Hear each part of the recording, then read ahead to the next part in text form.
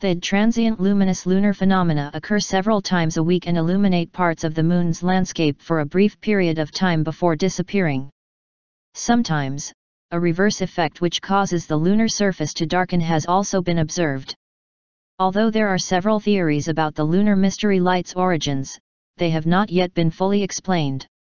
Now astronomers from Julius Maximilians Universität Würzburg, JMU, in Bavaria, Germany have set up a telescope which will use artificial intelligence to automatically detect the flashes. When a burst of light is spotted, the telescope will then collect video or photographs of the phenomena which will be studied to help scientists understand the flashes. The so-called transient lunar phenomena have been known since the 1950s, but they have not been sufficiently systematically and long-term observed, said Håkan Kyle, professor of space technology.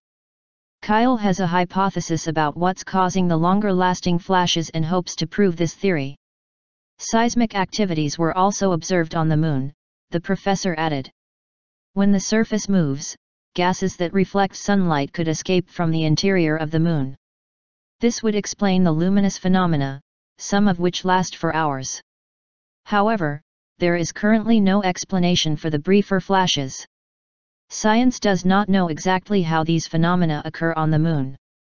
But it has attempted to explain them.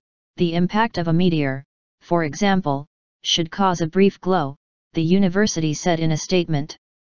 Such flashes could also occur when electrically charged particles of the solar wind react with moon dust.